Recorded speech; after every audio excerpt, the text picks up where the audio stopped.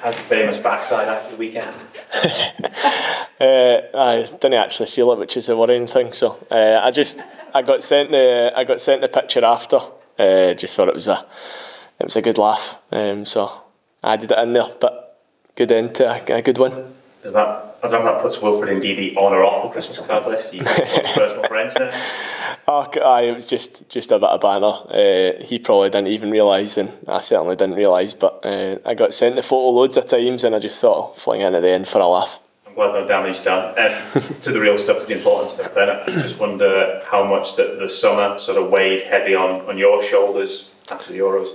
It wasn't great. Obviously, as a team, personally, a lot of expectation from previous success, both individually with the national team and as a group. But you're more than happy to take the praise when it comes along. So in football, things don't always go your way, and you take the criticism in the chin, try and use it to inspire you to do better, to find out where we went wrong, how we can improve, and also try and look forward, really. We've come a long way as a nation to qualify for these tournaments. We didn't want that to just be enough.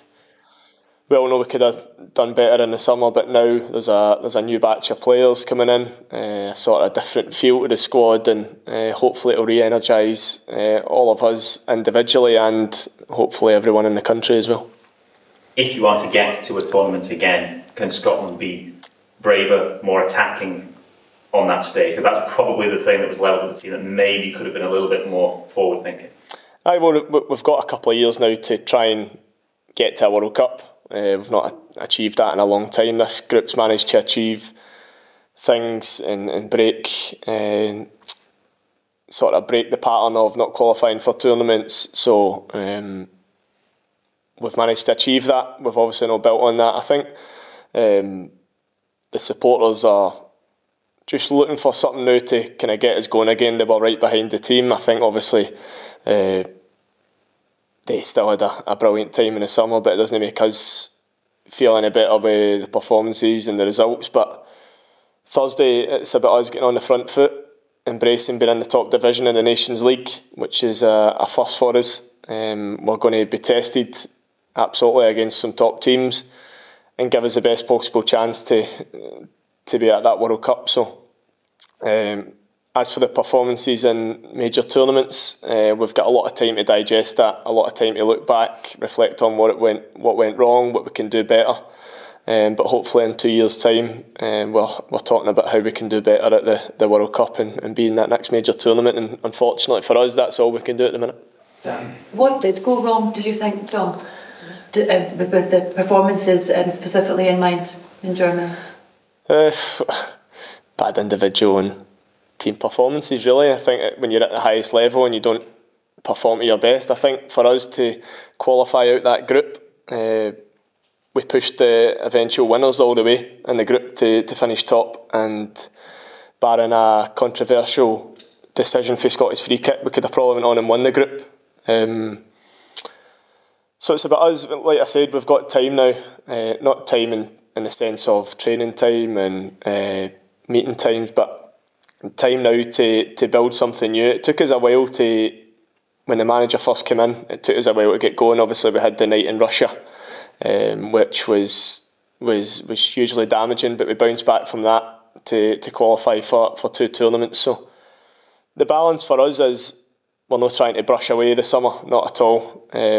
When you create that expectation and you have some small success,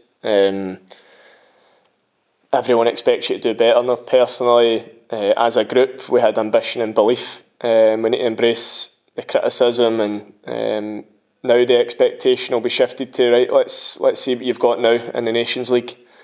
We'll probably have a lot more people to prove wrong, but I'm sure once we get back to showing what we can do and getting in a better rhythm as a team. I think even before the tournament, I think because we qualified so early, I think it probably went under the radar. We were playing pretty poorly then, so it's about us getting back into playing better, delivering performances and results which we know we're capable of. Do you think the hurt and the disappointment of the summer has now been parked, or do you think actually that could, in a funny way, play a part in this tournament to kind of instill a bit more kind of, we'll try and put the wrongs right kind of idea? I think you definitely don't part them. I still think about getting relegated with St Mirren, what I could have changed, what you could do better. These things never leave you. Everyone always says the highs in football make the lows worth it, but they're lying. So it'll always be in the back of your head things you could have done differently, both together as a team and individually. So we kind of change that now. It's about looking forward, trying to. So basically, it's unfair on the new players coming into the squad. Obviously, Ben was in the squad before the summer.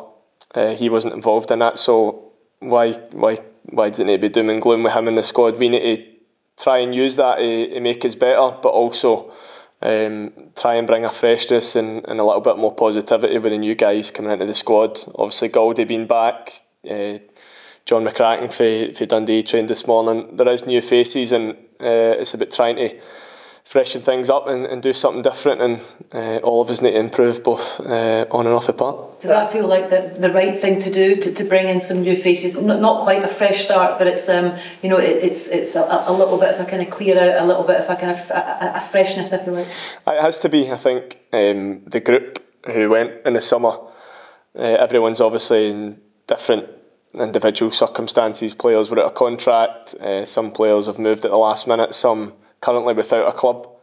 So some have been forced, some have probably been difficult conversations, but it is important to. Some of us aren't getting any younger, myself, Robbo, Grant, Kenny, as players that have been involved for years. It's important to give those guys that are coming in the experiences that we've had, and hopefully the experiences we've given them over the past few years are better than the experiences I had coming into the squad, where it was all pretty much doom and gloom about not qualifying, and we managed to break that as a group.